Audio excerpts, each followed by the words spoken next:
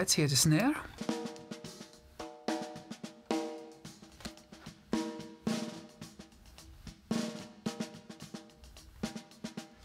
Let's quickly hear the snare with everything in bypass. Also the reverbs, also the compressor, and also the EQ. That was the pure snare, and I quickly will compensate that in volume. Oh, it's okay.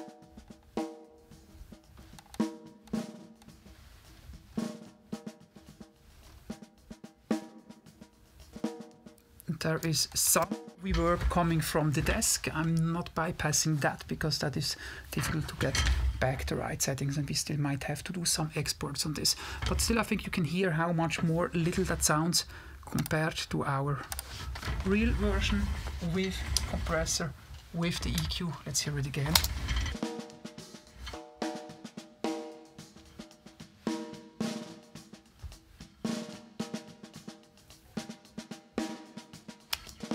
Let's quickly show what we have done to it on the K deck. Probably just some upper mids. Let's look. There is one step of bass. There is one step of 2K, 2 or 3 steps of 3.8K, and again one step of 5 and a high shelf. That's what we've done with that. Let's quickly hear that.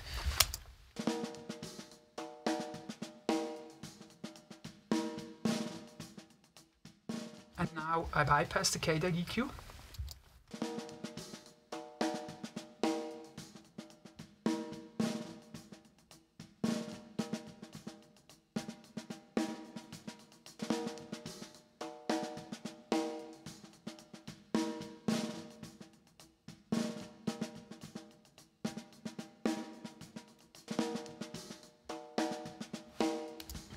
And there is something magical with such a great EQ, because although I didn't do a lot, actually the steps on my EQs are modified, because normally they would boost 3 dB per step, but that was too much for me, so they boost way less than this. And although that's not a really big change, it gives a lot of freshness to the snare, a lot of a crispy sound that would be actually, from how I see it, impossible to get with a plugin. Because with a plugin, if you add 5 dB of maybe 2 or 5K, you always get harshness. And that is not a mistake by plugins, because that's basically what happens. If you add 2 or 5Ks by 5 dB, you get the crispness, yes, but also you get the harshness, because finally harshness is there at this position, so you get harshness. However, with some magic, good, great sounding analog EQ, you get the crispiness, you get the freshness, but no harshness. Then there is 1167 compression. Let's hear that. So basically, after some hits, I will remove the bypass. If this is like this, no bypass, and if this is like this, then it's bypassed, and if it's here, it's compressed.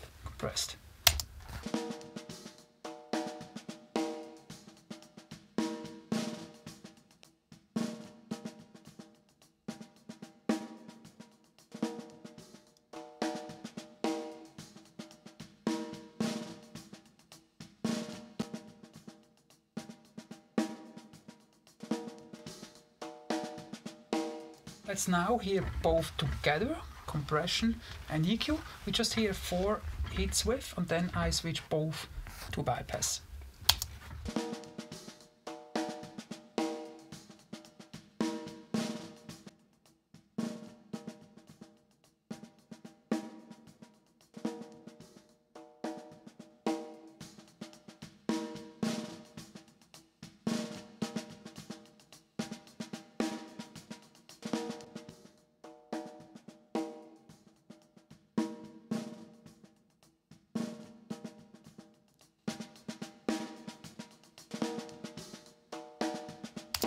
And I think here again, you probably thought it's now a bigger difference in sound than when I only did the EQ in and out, or when I did only the compressor in and out.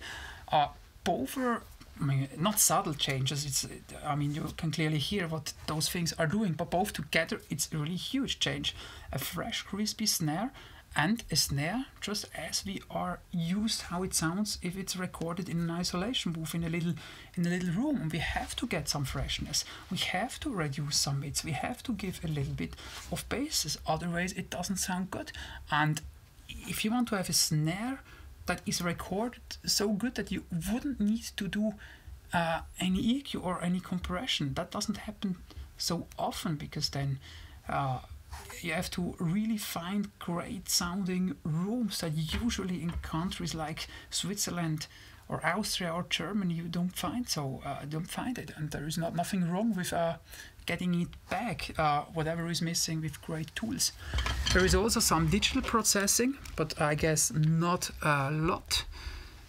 We have, this is not doing anything.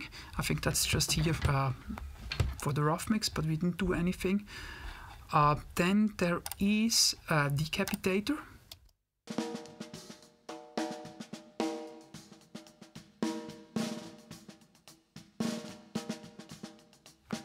Which again does just a little bit, gives a little bit freshness. And we have a Fab filter EQ to, at the end in the mix, I probably thought that we still have a little bit too much muddiness, and I usually like to correct this with this EQ. Here again, if you just bypass this, it might be subtle.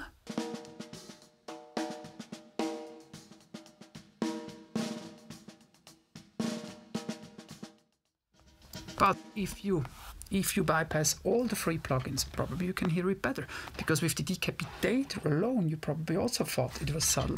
Let's hear all together.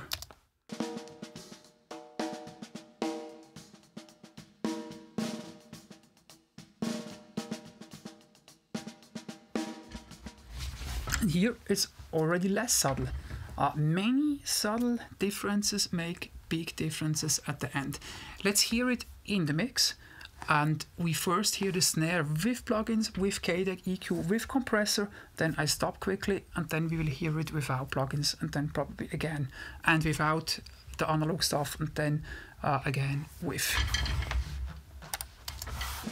Life begins full of questions, knowing nothing, then we learn more every day about the people. And that is without everything now. Life begins full of questions, knowing nothing, then we learn more every day about the people. Life begins full of. Let's put it back in. Life begins full of questions, knowing nothing, then we learn more every day about the people. And you see, that's a more fresh sound, it's better. It's not a huge difference actually, and we could ask the question, why is the difference not bigger in the mix? That's really important, because in jazz, or also if it's pop music that is played acoustic, actually the quality of the snare sound, also of the tom sound, it's always coming from the overhead microphones, and never ever it's coming only from the snare microphone. The close mics are just a help to get some snap. That might be different in other musical genres, but in my world, where I want to hear the acoustic drum, because the guy had a great drum kit, so usually you get it from the overhead. You can quickly listen to that. Here is our overhead.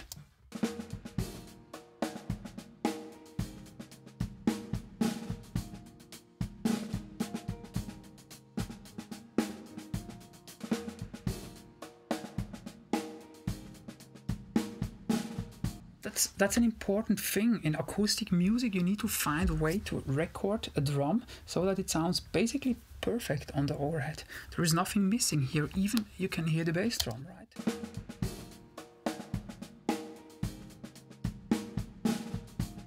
And the only thing that we want from the snare is actually a little bit closeness and snap.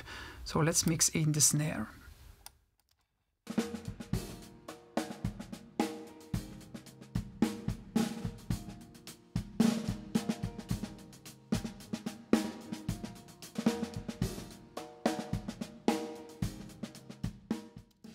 because in the entire mix, I mean, still the snare should be a little bit behind the singer, but not too much behind. Let's hear it in the mix, everything together, and then I will mute the snare and I will put it back in. Life begins full of questions, knowing nothing, then we learn more every day about the people. Life begins full of questions, knowing nothing, then we learn more every day about the people. Life begins full of questions, knowing nothing, then we learn more every day about the people. That's so important. You clearly see it would basically also work without the snare mic, and that's what it has to. Because if in an acoustic mix it doesn't work with the close mic, then the drum is not good recorded. However, with the mic it's better because he plays, although it's acoustic music, it's also kind of pop, it needs some force, and with the snare microphone we have more force coming from the snare. There is more support. And that's the important stuff. That's why we need to have good sounding close mics, but even better sounding overhead mics. That's the most important stuff. On the overheads, we didn't do a lot. There is a little bit digital EQ. That one here, oh yeah, that's really a little bit, nothing. There might be some automation, might be that I remember on ballads where he played with the brushes, I actually just made a little bit more of under mids so that the overhead sounded warmer. However, when he played with sticks, like in that tune, this EQ is just flat. And that's something I do a lot, because in my work, whatever I do on the board or on the outboard, I mean, as you know, there is no total recall on a vintage board. It's not possible, and there is no total recall on an outboard, and every mixer that combines digital and analog technology needs to find a way how he deals with that. So if a ballad has to be mixed here and I want to have some warmth, I cannot do this on the K deck because then it doesn't work for the other tunes. So I always try to find my EQ settings on the analog board so that those EQ settings are working for all the songs. The same goes for all my compressors that I have here. Those settings are always working for all my songs. And then I have all songs in one session. I have developed a technique that I can automate on a song-by-song basis. There is actually a YouTube video where I show this. And then I can make EQ tweaks from song by song. So this EQ is used, but not in that song. Then we have some... No, actually we don't even have EQ on the K deck because it just sounded perfect. So that is switched to off. Sometimes I do a little bit highs, but not here. We do, however, have compression. And let me quickly see if you have something else. My inserts here are going to the compressor, and it's a 1168, and it's going right back. Now we just have a little bit compression. Why do we compress a nice sounding overhead? Let's quickly hear it with and without. And I already explained you why I do it. The point is the drummer has a huge dynamics, and if you don't compress it, then all the little details are lost. They are going down to under the average level of all the other instruments. But in a good mix, we want to preserve the details. One of the most important tasks is to preserve all details. Whatever has been played must play a role in a mix, and that's why we compress.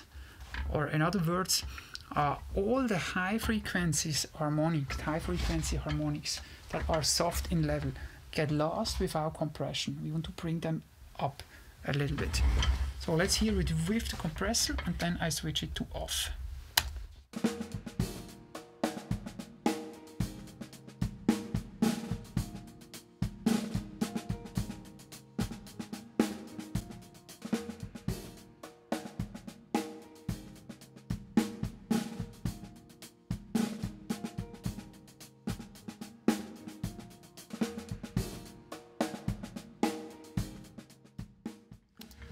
Smooth, soft compression, a long attack, medium release.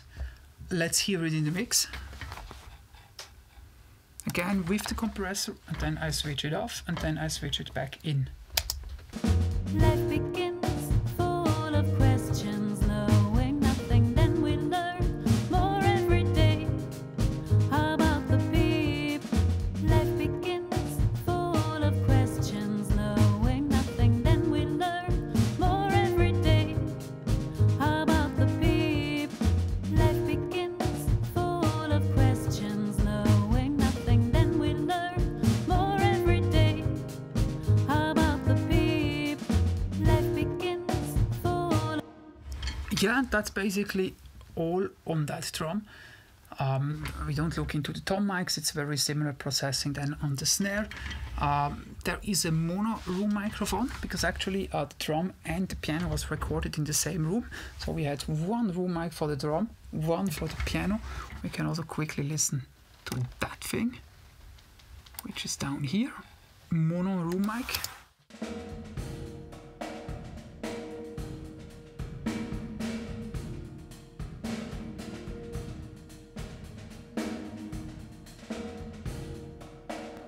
And there is not a lot of processing. We removed some mids, and on the K deck, what did we do to it? Basically nothing and no compression. So it's basically just as it is. We have a little bit 480 reverb. However, the main room that you heard, it's not really only the recording room, because this drum was recorded directly in this control room, by the way. So we have the grand piano down there, so the piano player was here, we had the drum, and this room is not huge, obviously, and it wouldn't sound.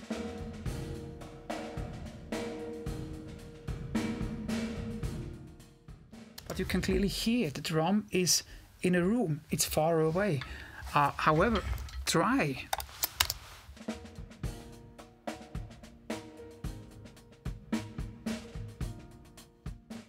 That is not even dry, that's with a little bit 480 room, a nice 480 room. But as you see, the 480 room is not doing so much. Switch it off, the 480 room. Now it's totally dry.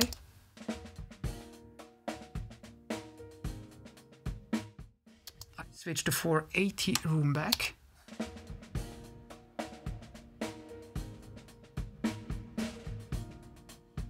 And as you can see, this is on a small room, but I made it a little bit larger with the settings. That's nice, that's what we expect. That's also what we could do with a plugin. However, do you know any plugin that can do this?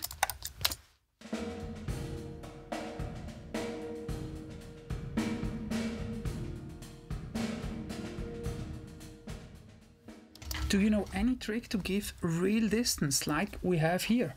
Probably no. I can tell you there is no plugin that can do this. You can use the best impulse responses by Altiverb, but then you just get basically the impulse response of that room. So you get the answer of the dry signals at the back, but the close, so that the drum itself won't go to the back. So the only machine that I know that can do this is actually the Quantec here, Quantec Room Simulator. And with this machine, something magically happens. The drum is really going from where it was into the space that it creates. All other machines create a space, however, the drum stays where it was. That's also what happens with Altiverb. The drum is still here, close, and then it adds a pre-recorded room. However, with the Quantec, the drum really goes to that back end, and that's a great trick to recreate great sounding room microphones if you didn't have a huge drum room. And today, I mean, who has a huge sounding drum room? I mean, those multi-million CD selling artists in the United States, they can go to Ocean Way Recording to record, or to East West or whatever, pay about $4,000 a day. Well, there are huge drum rooms there, and then you have it. But that's not the normal situation. The normal situation is that you have maybe a 50 or 60 square meters room, and although you place room mics, they won't sound with a lot of distance because there was no distance. The Quantec gives it back. It's a really good investment. Let's hear it together, the overheads with this room, and then I will mute the room. Okay. Drum overhead and drum room, and then I mute it.